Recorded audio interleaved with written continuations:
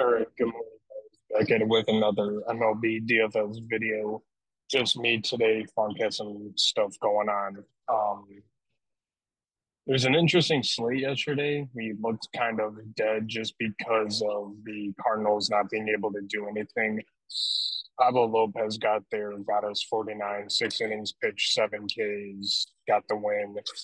McMahon and Tovar got there with 38.1 against the White Sox, just absolutely killed them.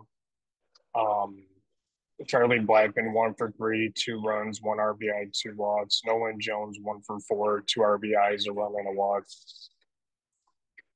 If anyone from the Cardinals did anything, we would have been a lot better. But I mean, 2x better than nothing. So let's just jump right into today's slate because I can just complain all day about the Cardinals. So right now for the top pitching tool, Framber Valdez, Tanner Bibby, Sonny Gray, Logan Gilbert, Kodai Senga, Logan Webb. Pretty much just listed the guys that I think are in contention. This is everyone's a bit of a condensed slate, so it's a little bit easier, I guess. You can get a little difference, but you're not going to be super different. So, with that being said, so right now, Framber Valdez, 11-1 strikeout upside against Seattle at 23% is very interesting. Tanner Bibby, I liked, and then I saw that he's getting 28% ownership, and I really don't like that. Just the ownership, you know, 9-8 against Detroit is there, the ownership is there, but Sonny Gray, $400 cheaper for him. So Sonny Gray, 9,400 against Pittsburgh at 12% is very intriguing. I got a feeling that might go up a little bit later on. Logan Gilbert, I don't want to challenge against Houston just because they got a lot of power over there. Senga at 10-9. We probably won't play him, but he's not a bad option just facing a St. Louis team that is complete garbage. Logan Webb, not going to play against the Atlanta Braves because they're the Atlanta Braves. I if I had to rank them, I probably would go Sonny Gray, Framber Valdez, Tanner Bibby, and then Logan Gilbert. Framber Valdez, that price tag is just bad just because recently he hasn't been that great. Um, this can potentially be a bounce back game for him. That's kind of my only, kind of like I just said too. Seattle strikes out a lot.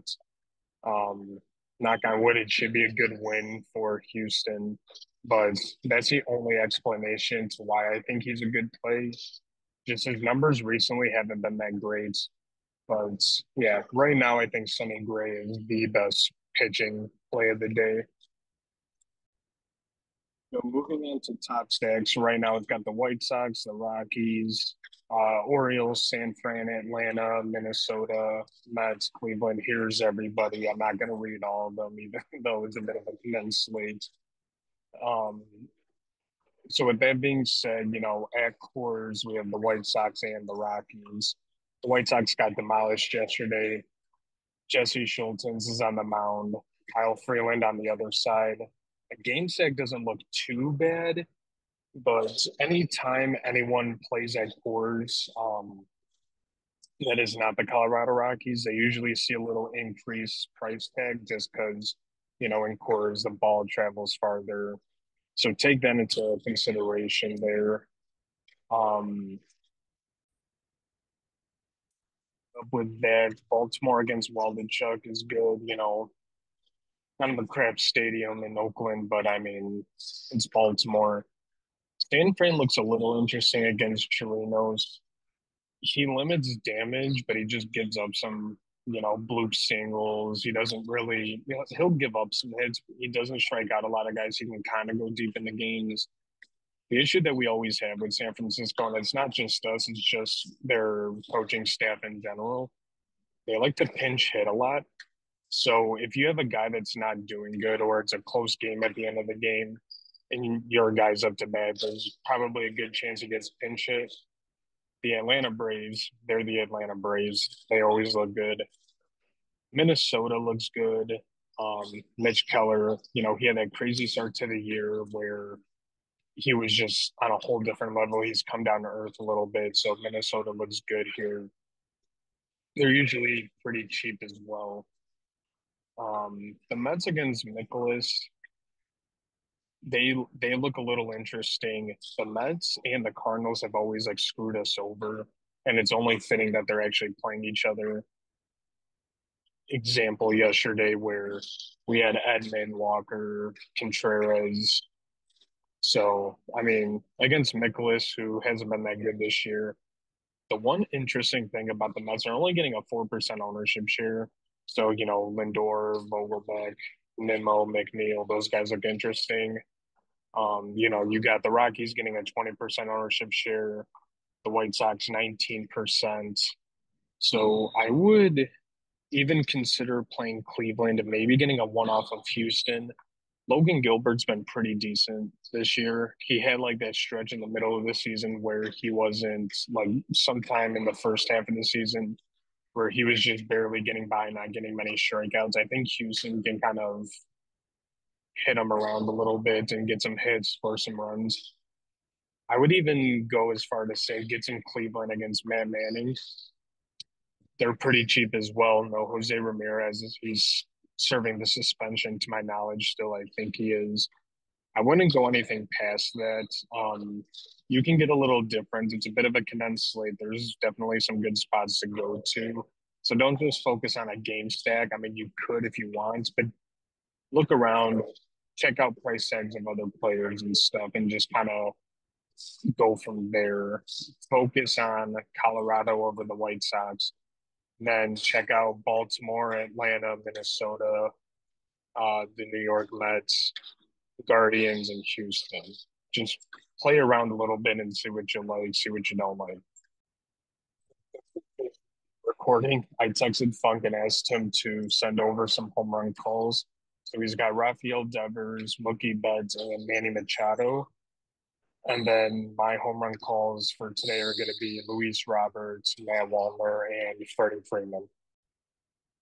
We just use the lineup generator, did the normal thing that we do. We don't lock anybody. We do a 4-3-1 balance. So this is what it's got right now: 80% White Sox, 75% Colorado, and just very little bit of Minnesota, Baltimore, Cleveland. I get that. If you play cash games, this is what you want to see. So, you know, the top three teams here, more so these top two, because of that cores, that's your cash game lineups that you should try to build around of, and then maybe have a couple bats over here, not worrying too much about stacking. But this is that there. Just scrolling through. Um, yeah, we're getting a little bit of Cleveland here. Tanner Bibby at 50% as our top pitcher. I get that. It's just a 28%. I don't like. I rather pay a little bit less and get what's his name? Sonny Gray. I'd rather get $400 less. Only getting 15% of him, but that's not terrible. Some of the price tags for the White Sox, you got Yaz, 2.8, Colas, 2.8, Benintendi, 3-1. Robert went down $100 from yesterday. So there's definitely some good price tags. I think that's why the White Sox are getting a lot of love. So that's pretty interesting. You got McMahon 3.7, Rogers 2.8. So definitely some affordable tags there. So if you want to get started on lineup generator, I'll put this in the link in the description. But you can save up to I don't know what that is. You can save up to 20 lineups over here. I don't know. Yeah, there's 20 lineups here. You can clear them and restart, or you can just upload them straight to Fanduel or DraftKings, whatever you use. It's definitely a good tool to get your mind thinking on where to go and where not to go. So definitely worth trying out. So that should just about do it for today. If you're not tailing our lineup, just know today is a decent slate to kind of just be a little different. Not too different, but you can definitely get to some spots and have some positive leverage. I would say about 10, 15 minutes before the lock at 6:10, 7:10 Eastern, we'll drop a lineup and just make sure to like and subscribe.